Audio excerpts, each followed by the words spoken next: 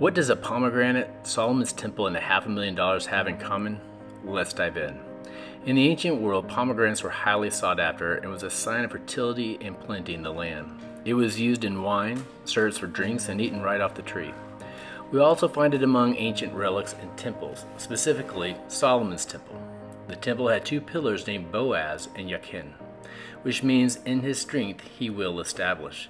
These pillars are adorned with pomegranates, which brings us to our story.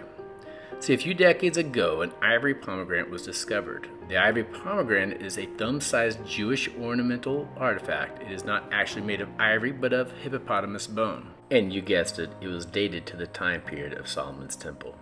It was discovered in 1979 when French paleographer André Lemar visited the shop of an old city antiquities dealer in Jerusalem, who invited Lemar to return another day to see a small inscribed ivory object.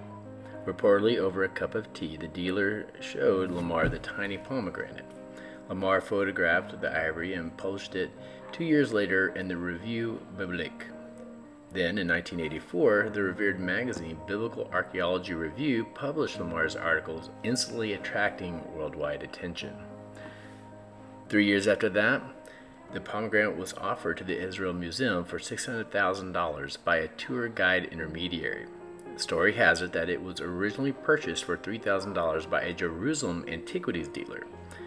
Now the price tag was $600,000, and at the same time the offer was made, it was being smuggled out of Israel, and it found its way to an exhibit in the Grand Palais in Paris. The next year, the Israel Museum raised enough money to purchase it for $550,000, where it remains to this day.